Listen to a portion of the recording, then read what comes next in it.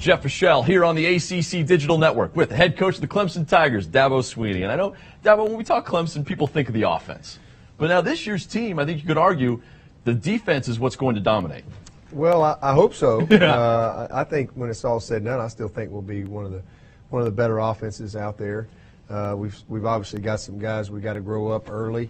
And from year to year, your team changes a little bit from a maturity standpoint as far as position groups and offense, defense. And just so happens this year we've got a ton of veteran leadership on the defensive side of the ball, led by 6 seniors up front. So, yeah, I'll be very disappointed when the season's over if we're not one of the best defenses out there. I asked Vic Beasley yesterday. He said we are the best defensive line in the nation. I mean, it's good to see these guys are embracing that role. Well, I think that's great. I think they play with a little bit of a chip on their shoulder. This time last year, nobody even knew their names.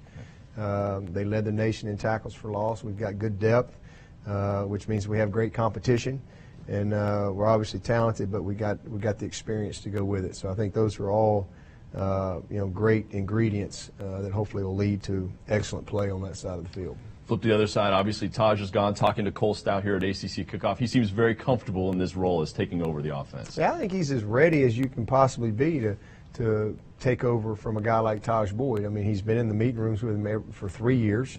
They've had the same coach, same system. He's been the backup since the day he got here. And not only that, he's prepared every week like he had to go be the starter.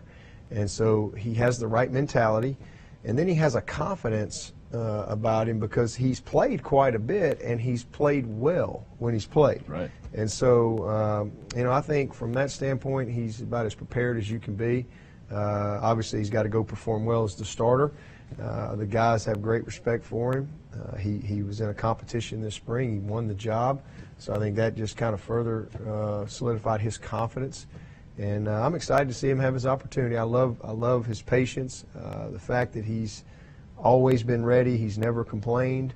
And, it's good to see guys like that get that opportunity, and hopefully he'll take full advantage of it. But you're right. He's done everything he can up till now. I think he's completed like 70% of his pass over the last 3 years, 1 interception ever. Yeah. So there certainly looks like he's ready for the role. Now, I know in your main meeting room you have a list of goals for each season. Are they changing this year, or what are the goals for 2014? No, our goals are the same. Our goals are very simple. We want to win the opener.